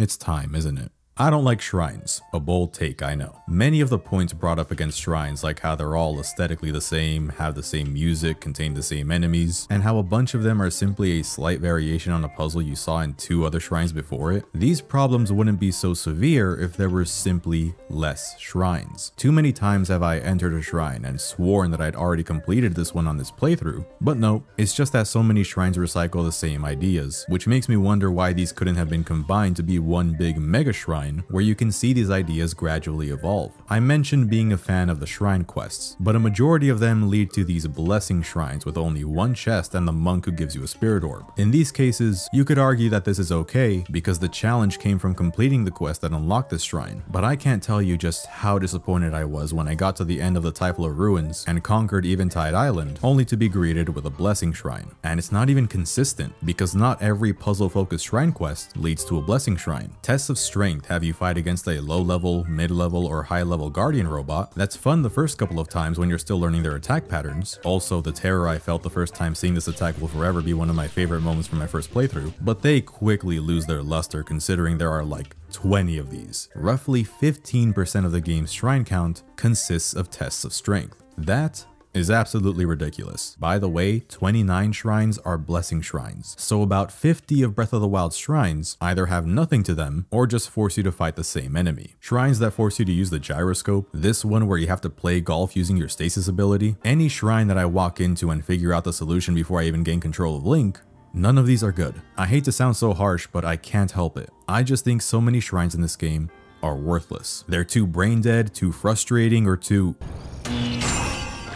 Yeah, I don't want to be completely negative here. Synced Swing, Blue Flame, Melting Ice Hazard, nearly every shrine involving an electric current are really good. I had a lot of fun going through these. The Twin Peaks shrines are some of the most unique, since they each contain the solution to the other. It's not hard to figure out, but it's memorable. It's different. And while these aren't technically shrines, the master trials that were part of the first DLC pack scratch that itch that I was talking about earlier. Eventide Island-esque challenge areas. These trials just make the tests of strength look more pathetic and unappealing. The master trials are no joke either. Eventide has got nothing on these when it comes to difficulty. You feel like such a, well, master at the game after completing them, and the fully powered up master sword is an awesome reward. Now I actually want to use the damn thing outside of Hyrule Castle, guardian fights, and breaking rocks. And since I'm on the topic of the DLC, 16 shrines were added to the second DLC pack, and they're around the same quality as some of the better ones in the base game. I think they were more comfortable letting these be more tricky, since most players will have already beaten the game and done a bunch of the original shrines before moving on to the Champions Ballad content. For whatever reason, a bunch of these force you to use the gyroscope though, and I just want to know who the hell approved that decision. We knew from the marketing at E3 that Breath of the Wild was going to contain somewhere in the range of 100 shrines. I was super impressed with the shrines they showed during the Treehouse livestreams, and how shrines, just like the open world, were designed in a way to encourage players to find their own creative solutions to complete them. So I was excited to learn that there were still a crap ton of shrines to look forward to. But the reality is that very few of the shrines in the final game feel like significant leaps in complexity and design from the ones on the plateau. Many shrines do have multiple solutions, intended or otherwise, so I can't exactly knock the game for allowing me to cheese a shrine. But at the same time, when I can just completely bypass and invalidate any challenge a shrine was supposed to pose, it makes me wish there were maybe more restrictions to prevent stuff like this. My attitude quickly changes from, wow, I can do that, to, wow, I can do that? Placing a bunch of restrictions in shrines would go against the game's core philosophy though, and I know that part of me just misses the more structured layouts of dungeons in the older games. Unfortunately, shrines are not a replacement for dungeons, not even close, which wouldn't be a bad thing if Breath of the Wild had traditionally designed dungeons to satisfy that craving, but it doesn't. Before I forget, there's something I want to bring up. During the 2014 Game Awards showcase, Miyamoto said this. This looks a bit suspicious. We must be near a dungeon. I am not exaggerating when I say that this was one of my most anticipated features of Breath of the Wild, being able to find dungeons in the open world while exploring, just like in Zelda 1. So imagine how let down I was when the game came out and I discovered that not only was this not implemented, but that there were only 4 dungeons in total, and that they were all basically souped up shrines. I know that probably makes me sound like a hypocrite considering I was just talking about how I would have liked certain shrines to be fused together to create one bigger shrine, but that doesn't mean I think this idea would make for a good dungeon, because the appeal of dungeons stems from many factors. The mix of combat and puzzles, well thought out and creative designs and aesthetics, bonus points if they have good music that elevates their atmosphere, and crucially, I'd say, getting a new item that the dungeon progressively tests you on until you've mastered it. Zelda dungeons are large set pieces. They're supposed to feel like special events, where you fight a giant boss at the end to end it all with a bang. Divine beasts are conceptually very creative. Having to move different parts of their bodies or make them tilt to solve puzzles is ingenious. At least that's what it feels like at first. The gimmick loses its wow factor when you realize just how plain and dull these dungeons are. They all have the same enemies, their makeup is identical, they're all really tiny, and can be finished in a fraction of the amount of time it would take to finish a traditional Zelda dungeon. Their puzzles aren't much more complicated than ones you find in shrines, and they all follow the same format of needing to activate 5 terminals before fighting the boss. And yeah, the bosses are a complete joke. They're all just slightly altered variations of one another and aren't all that dangerous. Well, Thunderblight can put up a good fight, but that's still 1 out of 4. It's a mystery how the team thought of leveling up the enemies in the open world to match Link's power level, but didn't think to do the same for the bosses. And don't even get me started on Dark Beast Ganon. He sucks. An absolutely terrible boss to end the game off on. Since Divine Beasts can be tackled in any order, since you already have every main item after leaving the plateau, and since Breath of the Wild ditches the one solution to every problem way of designing puzzles, Divine Beasts can't possibly have the same strong, handcrafted level design of traditional dungeons. It is the way that shrines and dungeons in this game are designed that sometimes makes me wish that I didn't have so much freedom. One of my favorite parts of the series suffered tremendously because of it. But it's not all bad, because not only is the 5th Divine Beast at the end of the Champion's Ballad leaps and bounds more intricate than any of the ones in the base game, and even has a unique boss at the end, but just look at Hyrule Castle. It's definitely not a traditional dungeon either, and with the right equipment, abilities, and enough stamina, you can breeze through the whole thing in a couple of minutes. But the castle is so big and complex in its layout that you won't want to do that. There's dozens of rooms, multiple branching paths in the interior, hidden areas including a small cave system, and a prison where you can find the Hylian shield. And in contrast to the divine beasts, it's all strengthened by the theming. This feels like a castle, it feels like a dungeon, and not like a bunch of shrine challenges haphazardly stitched together. There's actual cohesion to Hyrule Castle, much like how there's cohesion to the open world, which is a big part of what makes it so fun to explore. There's fun to be had just studying the layout and learning the architecture, figuring out how every area connects. And with all the cool weapons and rare materials and even quest objectives you can find in the castle, on top of the optional story details you can uncover by finding the King's Journal and Zelda's Diary, it makes me wish that Breath of the Wild had more dungeons like Hyrule Castle. Far and away, the dungeons were the part of the game that disappointed me the most when I first played it. I've seen some arguments that Hyrule itself is the dungeon this time around, and I can sort of understand that perspective. And the world is great enough on its own that the lack of traditional dungeons, frankly, doesn't hurt as much as it could have. But allow me to tell you about another game for a quick minute.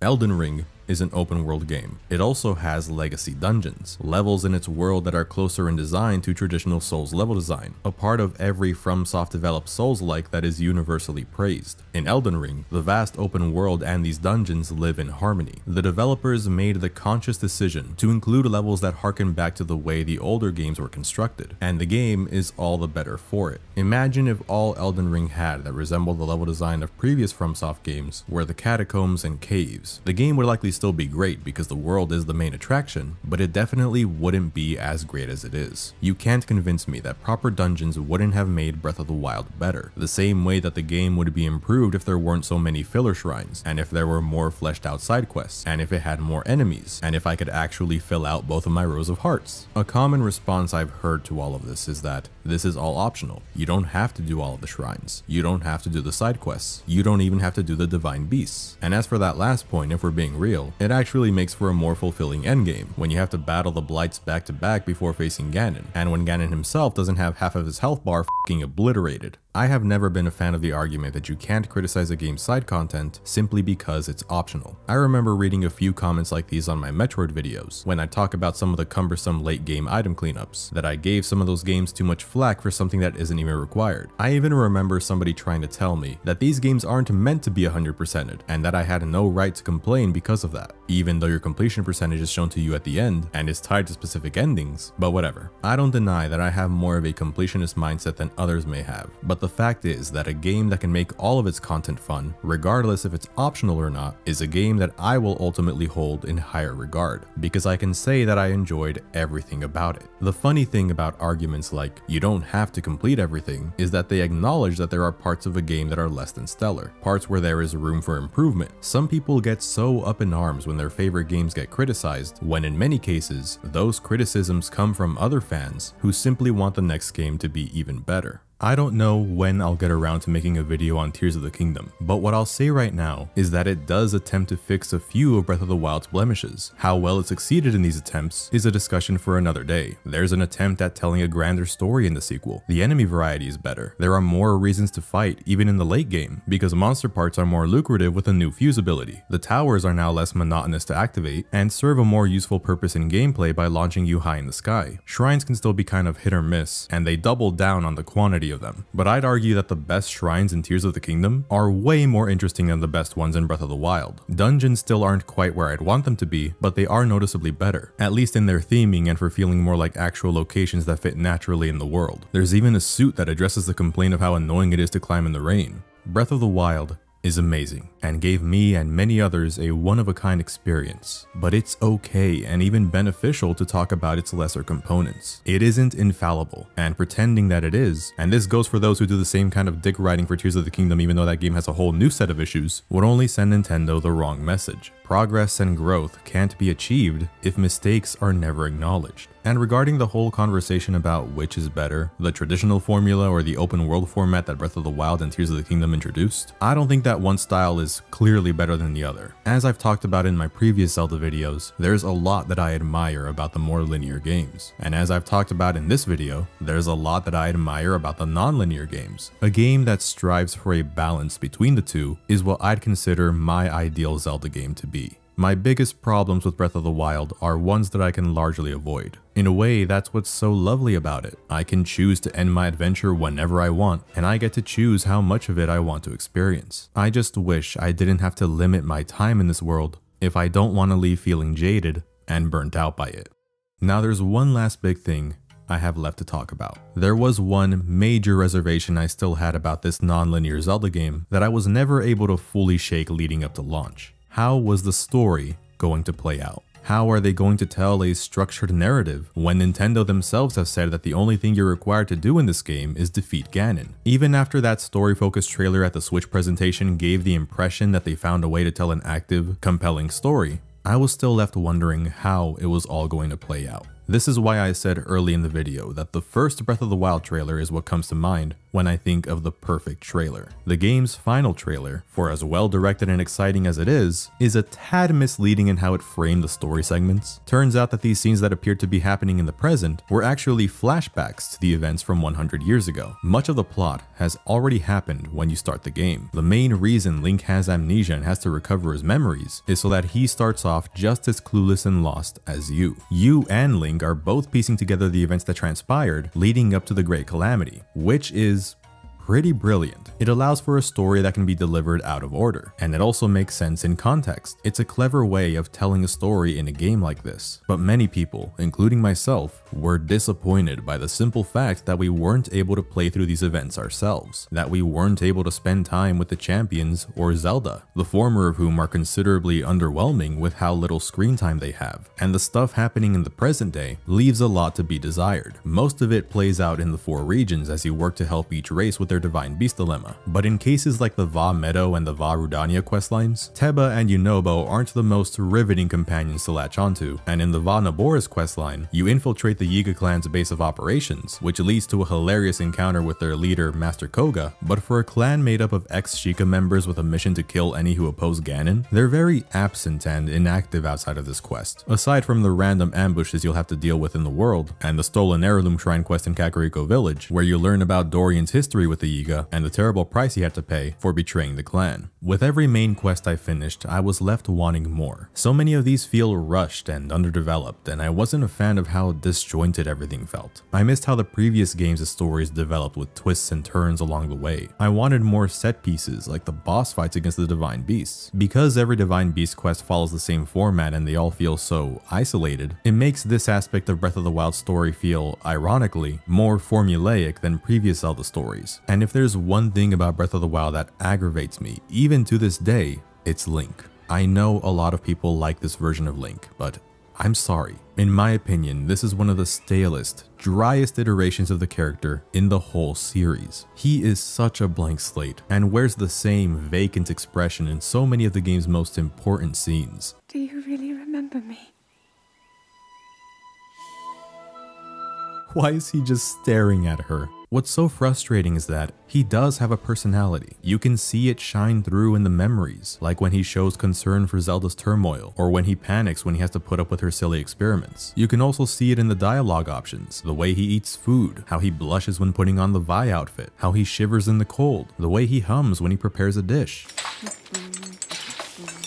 But it's such a stark juxtaposition to how he acts everywhere else. At least Ocarina of Time Link did little stretches. This dude doesn't have any idle animations. He's just standing there, menacingly!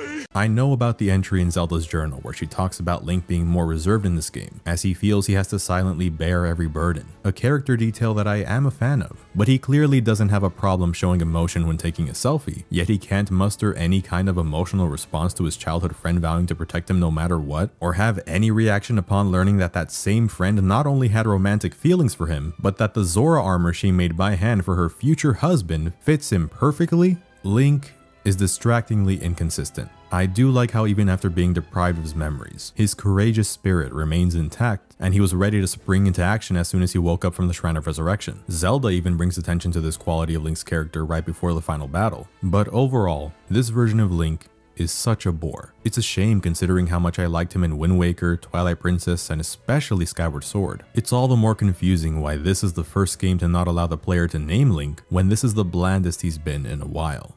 Because I wasn't vibing with the way the narrative was playing out on my first playthrough, I wrote Breath of the Wild off as a Zelda story with very few redeeming qualities. It wasn't until very recently that I examined it for the first time without wishing it was more like what I expected it to be based on that final trailer. It has taken me 6 years, and while I still have problems with it, I am now able to appreciate the story that is trying to be told here. I always viewed the story as the weakest part of the game next to the dungeons, and while I do still miss the way the previous games told their stories, I've learned to love what Breath of the Wild has to say about legacy, expectations, and learning to move forward, and how it conveys these themes not so much through its plot, but through its characters. The Vah Ruta and Vah Nabor's questlines are my favorite of the Divine Beast missions for this very reason. On the Zora side, we have Sidon. On top of being a real bro to Link and being incredibly likable, and according to some f***able, is next in line for the throne, and is simply trying to do right by his people, even if the decisions he makes to accomplish this go against the values of certain individuals, such as enlisting Link's help to quell Vah Ruta. Some of the older Zora blame Hylians for the Great Calamity and for the death of Mipha. Losing Mipha especially was a tremendous blow to everyone in the domain, as she was loved by all for her gentle and nurturing personality. Some of that may have rubbed off on Sidon, which would explain his overly friendly demeanor and willingness to put aside any resentment his people may have toward Link to ensure a bright future, not just for the Zora, but for all of Hyrule. I like to think that this is his way of honoring his late sister. Sidon is a natural-born leader, but for some of us, we have to work harder to gain that same confidence. On the Gerudo side, there's Riju. Riju struggles to uphold the legacy of not just Urbosa, but her mother as well, the Gerudo chief that preceded her. She doubts her abilities to lead and protect her people, and those feelings are only accentuated with the recent awakening of Vah Naboris that threatens the entire desert, and the theft of the Thunder Helm, the most prized possession of the Gerudo, a theft that happened under her watch. Riju is forced into an unfortunate position. It's a kind of pressure that nobody her age should have to experience. The scene where she puts on the Thunder Helm is one of my favorite moments. It's not only lighthearted since it's too big for her to wear properly, it's also a little sad because it reminds you that Riju is just a kid with massive shoes to fill, or in this case, a massive helmet. Seeing her come into her own in Tears of the Kingdom filled me with a lot of joy. I felt proud of her. Out of all the champion successors, Riju is who I was rooting for the most. But no other character epitomizes the heart and soul of Breath of the Wild's narrative more than the Princess of Hyrule herself.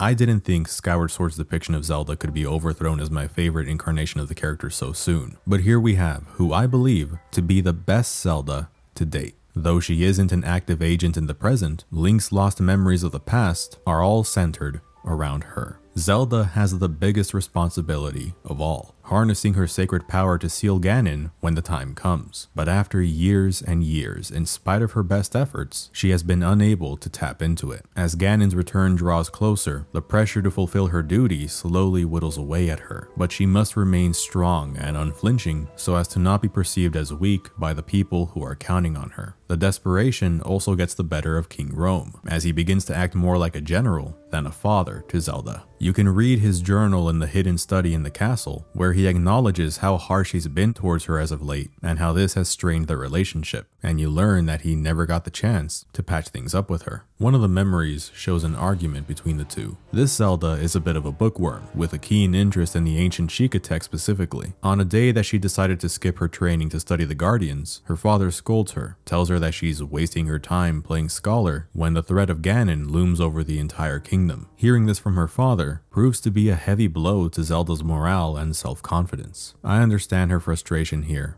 so much. It's not as if her failure to unlock her power comes from a lack of trying. Even after finding her calling as a researcher, she's still doing everything she can to be what everybody else needs her to be, even if it's not what she wants for herself. She gives it her all, but it's still not enough. She's still letting everyone down. And as if she didn't already have enough weight on her shoulders, she now has to spend nearly every second of the day with the knight who wields the sword that seals the darkness. The hero revered by all of Hyrule, the chosen one who is now here to constantly remind Zelda of her own failures.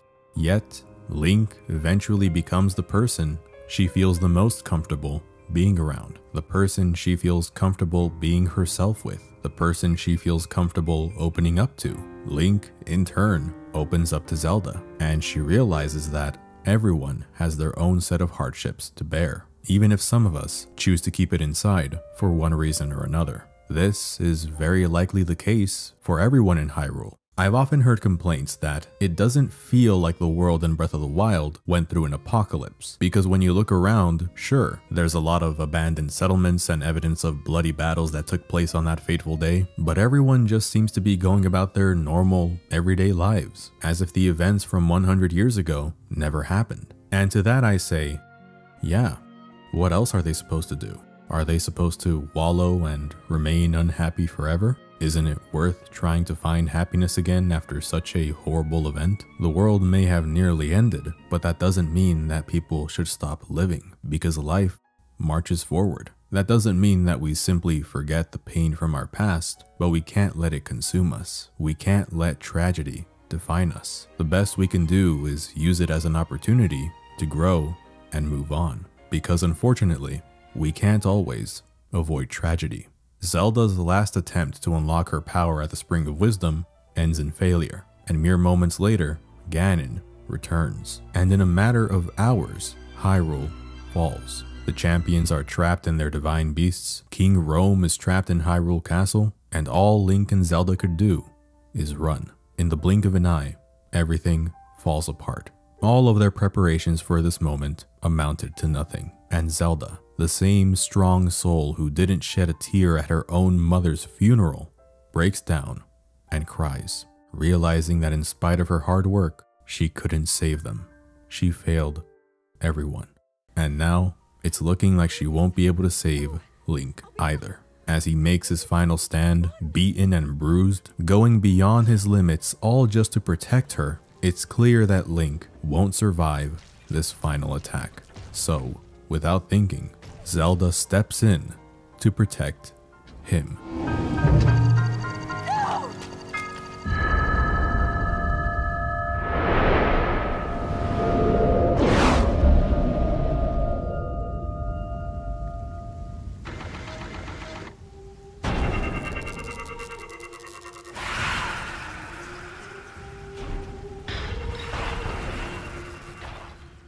There is still hope.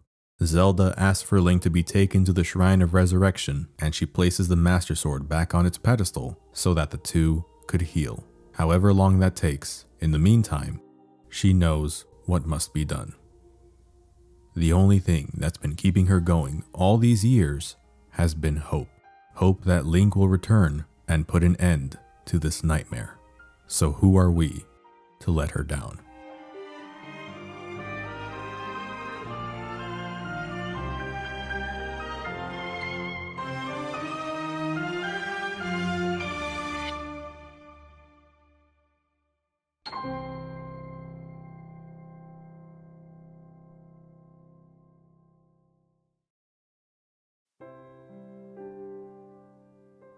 Breath of the Wild was faced with the daunting task of moving the series forward when Zelda was at its lowest point. Expectations were through the roof, and the franchise's legacy must have been intimidating for the team as they developed the game. The end result is not only a masterclass in open-world game design that redefined the entire genre, it represents a fresh start for this legendary series and the company that took the risk to push the two into a new era.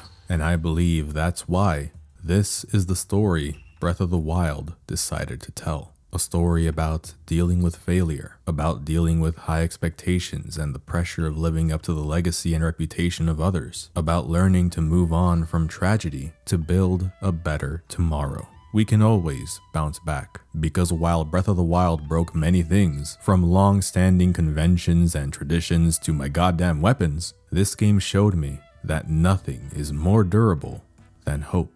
Hope that brighter days are yet to come.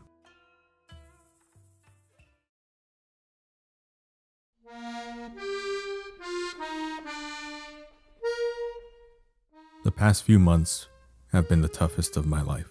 During this time, nothing made sense. I didn't know what to do. I was lost, lonely, and everything seemed hopeless. And I was blaming myself for everything that was going wrong. I was angry at everything, angry and confused about why this was happening to me. More than anything, I was angry and disappointed at myself. It felt like everything I had worked for was all for nothing. I took some time to myself and took a break from working on this video during this period. When I returned to it, I still had a good chunk of the game left to record and a lot of the memories left to find. What I was going through allowed me to resonate with Breath of the Wild more than I ever had before. Its themes spoke to me in a way that I never could have imagined. Breath of the Wild helped to remind me that sometimes setbacks are unavoidable. Tragedy is unavoidable, and it can hit us when we least expect it. But no matter how hopeless things may seem, I can pull through. I can find a way to move on, to come out of any misfortune stronger than I was before. At the end of my Wind Waker review, I said that I still have a whole life ahead of me, new memories to make, new adventures to go on, new horizons to explore. I need to remember that more often, that everything I've done hasn't been for nothing, because there's still so much left in store for me, and I don't want to lose out on hope that things will get better. So no, I won't let myself be consumed. Life moves forward, and so will I. I'll set new goals for myself. I'll find new hobbies. I'll meet new people. I'll keep hanging on to the hope that I can be happy again. It feels like I'm closing an important chapter of my life. So much has changed in such a short amount of time. I've changed. Change can be frightening, and there will inevitably still be moments where I'll miss the way things used to be. But I'll embrace change and do my best to make the most out of it and craft a fresh start for myself. A new beginning.